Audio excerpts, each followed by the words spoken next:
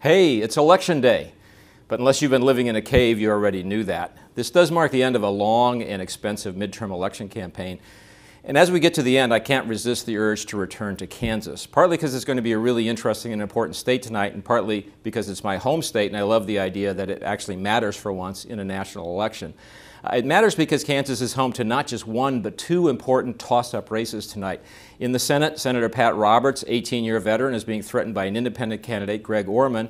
And in the governor's race, Sam Brownback is being threatened by a Democrat, Paul Davis. Who would have thought that in reliably Republican Kansas? And what does that tell you about this year? Well, I think a couple of things, different messages in the Senate and the House races. In the Senate race, the fact that Senator Roberts is in trouble tells you just how deeply dissatisfied people across the country are with the political status quo, and the fact that an independent has a shot at beating him tells you how eager they are to move to some alternatives to that status quo, maybe even some radical alternatives to the status quo.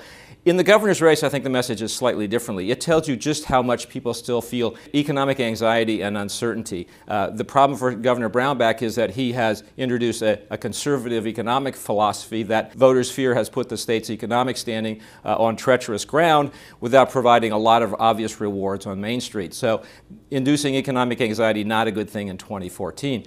It'll be ironic, of course, if Republicans on what is an overall good night for them find that their biggest problems lie in the state of Kansas, the reliably red state of Kansas.